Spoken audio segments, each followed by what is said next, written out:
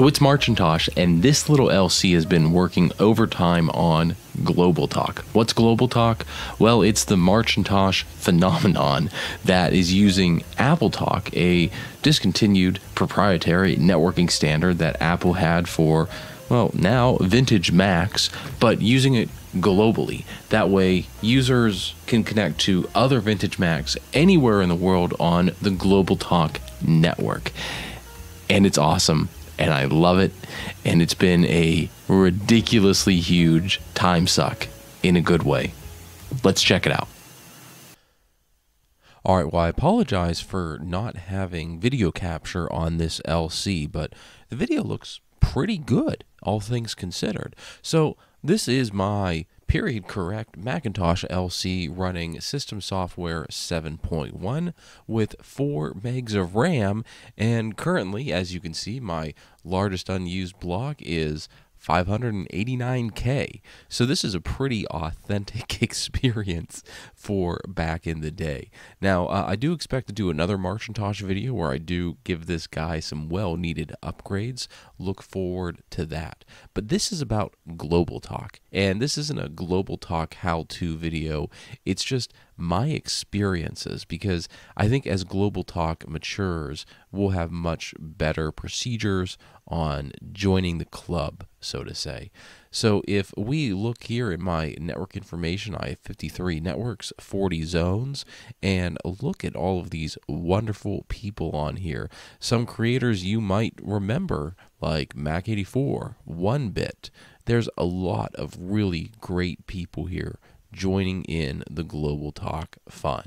So you might be wondering, well, what do we do with this? What is GlobalTalk? Well, it's basically like a AppleTalk network you might have had in the late 80s, early 90s at your university or your place of business. And it's a early network. So we can go over to Chooser here, and let's see who's online and who I can connect to. So this is all real time on real hardware. There's no emulation here. This is connected directly to the internet. So if we look in Chooser right now, this is all of the AppleTalk zones that are available. Let's just go through here. I'll pick somebody. Now most of these people I've already connected to, and I've already given them my calling card. But let's take a look at Eric. So we'll click on Eric Edge, make sure we have Apple Share enabled, because we can print to people's printers if they have that. Let's see if he has what's on his Power Mac G3. We'll hit connect. Oh, nope, can't connect to that one. And you see it because it had no guest available. So we'll look at Eric Edge proper. Right, there we go. So now we want to connect to the file server Eric Edge as a guest. His public share folder. Now right now my LC is connecting to Eric's computer. Let's close the Chooser. And now you see on my desktop I now have this public share folder. And I can open it up, and I am now navigating in Eric's public share on his computer. How cool is that? And it's actually pretty snappy, all things considered. So this is part of the fun, right? There's some people share files, a lot of people share calling cards, or as some of us who have a ham or radio background called QSL, and basically that's what it is. So I know I'm jumping around here, but every time I use GlobalTalk, it's exciting, right? There is a HyperCard GlobalTalk chat where you can actually go and chat real time with people. Unfortunately, this poor little LC doesn't have enough RAM to do that and connect to the network at the same time. But look at this. So I'm going through these files here, and Eric has a lot of people who visit him. So he has all these little greetings and notes from different people. Ron from Ron's Computer Videos has a really great icon pack. He did a video on that. There's a lot of people just having a lot of fun with this. So I'm going to open up the Chooser again and see if there's somebody who I haven't connected to and I haven't given them my file yet.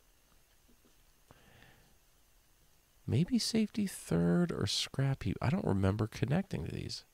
I do have a list somewhere of all the people I connected to. I just scribbled it down on a notepad. All right, let's look at his 2FX. applications folder. Maybe he has some cool stuff on there we can grab.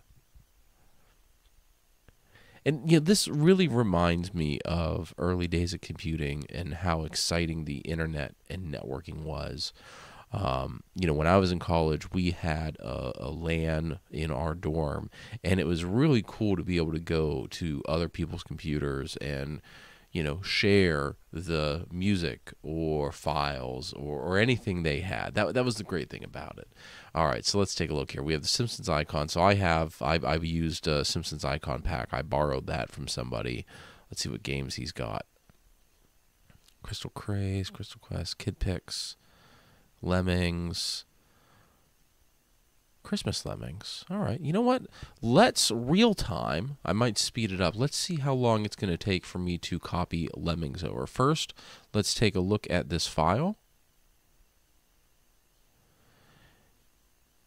All right, so just over a meg. So let's take a look. So I am going to copy this over to,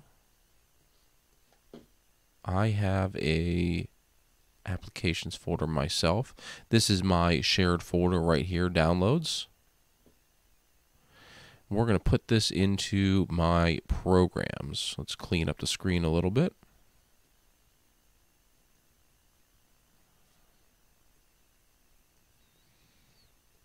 And we're going to do this in real time just to let you see how snappy it is.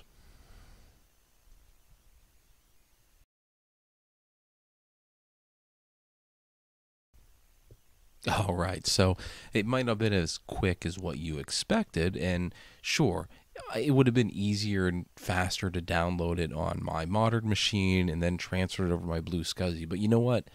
This was authentic. This was real. And it's just more fun this way because you know what? Now, here it is. From one vintage Mac to another one. I got it here in my programs file. I mean, the novelty factor on this is really, really high to me. And that's what I love the most about it.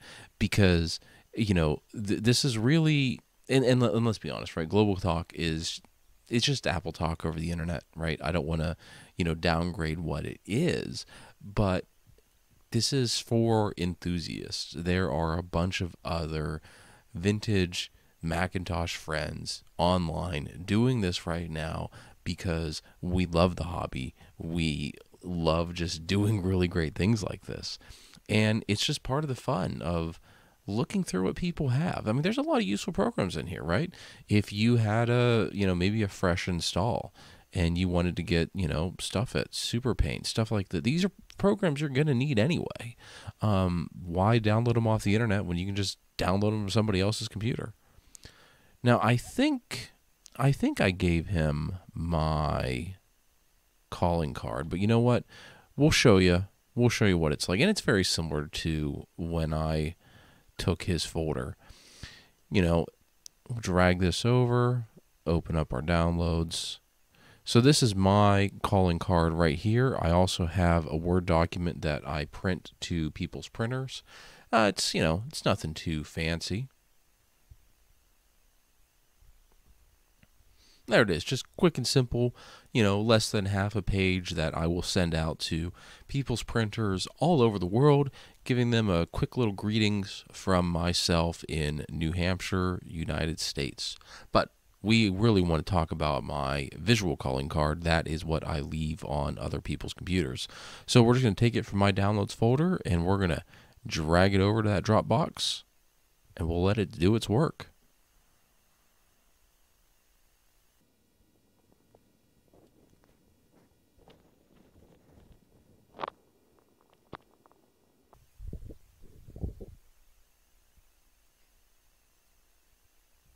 And done. Now he has my calling card to add to his collection.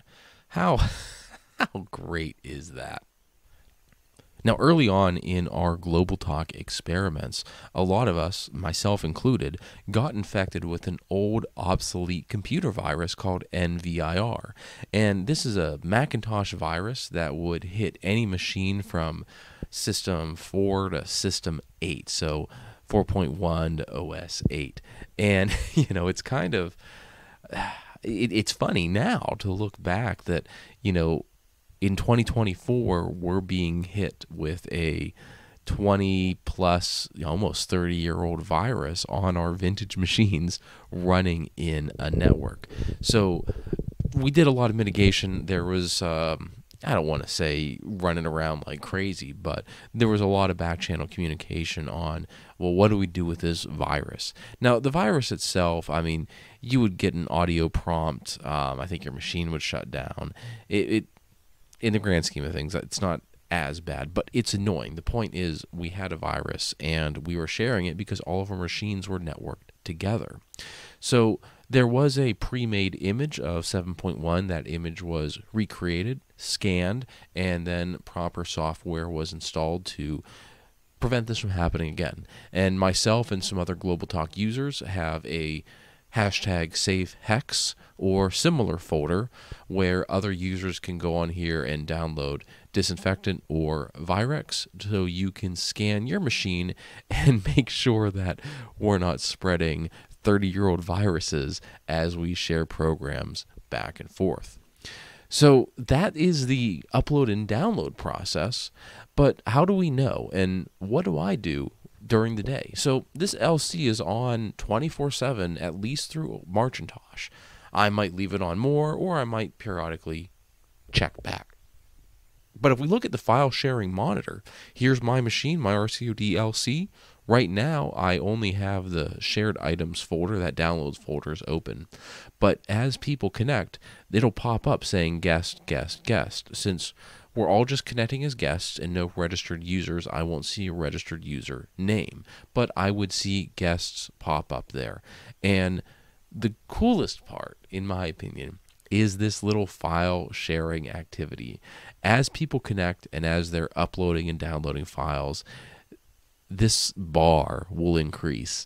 And it's just really exciting to see in 2024 somebody connecting to my Mac LC over the internet and sharing files. It's just so cool. And I know I'm gushing over it, but you know what? It's just really sweet. So this machine, I did reset it on the 20th. I'm recording this on the 22nd right now. So over 8,000 packets have been received, network reliability of 100%. Now, I did say the LC has been running constantly. It has been. However, every once in a while, I will go and add more network zones as our list populates.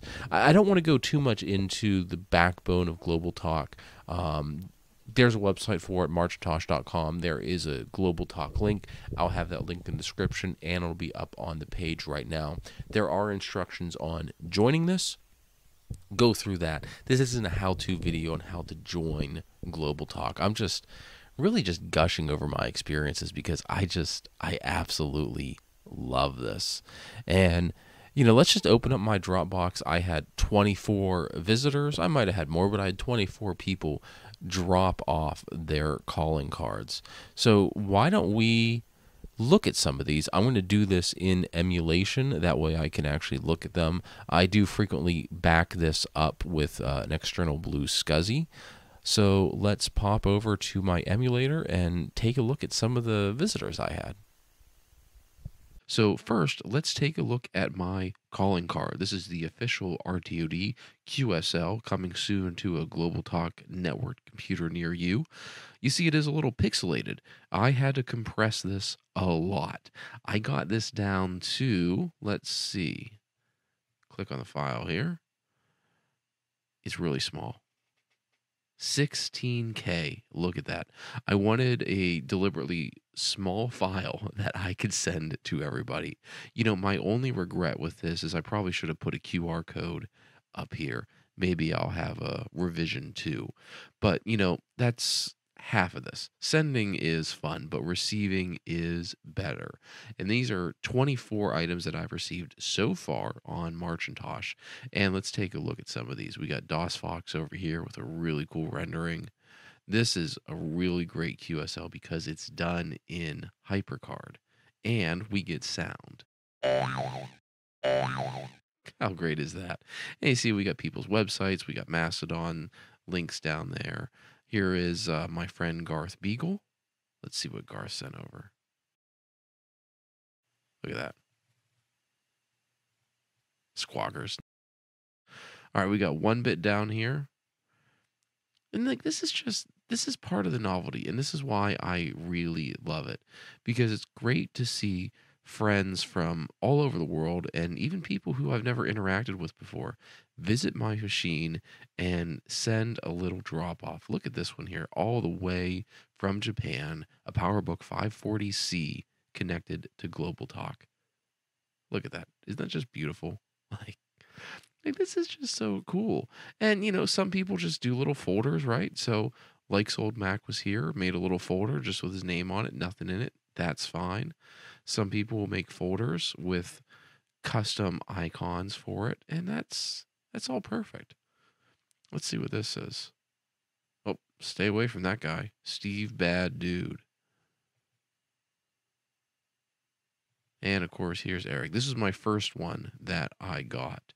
It was really nice to finally get GlobalTalk working, see somebody connect, and then realize that Eric was the first guy to connect and drop off. Just, it's really cool. And I get it. Some people won't understand the novelty, but you know what? I do. And right now, as I'm recording this, I think there's 88 people signed up or at least registered for the GlobalTalk network. 88 people all over the world here, the whole way from sunny Brisbane, Australia, giving me their little GlobalTalk sharings. How great is this? So as MARCHintosh comes to a close, I really hope that GlobalTalk isn't a passing fad. I hope that, we use it more than just annually for MARCHintosh, because I think the greatest benefit to GlobalTalk is directly putting files on these old machines that doesn't involve transferring with Blue SCSI and dealing with stuff on modern machines, transferring SD cards over. We could just do everything on this machine. And it really scratches an itch to experience what it was like transferring files 25, 30 years ago on vintage machines. But I do see a lot of potential here. And I think as GlobalTalk matures, as we get more and more users and we get it a little safer and open it up to the greater community for anybody to join, I see a lot of potential in bringing back life to these machines on the internet, bringing chat clients, better file servers, and games.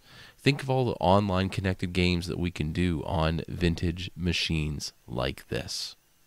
So before I close it out, I really encourage you to go to MARCHintosh.com. I'll have a link in the description. There's a lot of information about MARCHintosh. What is it?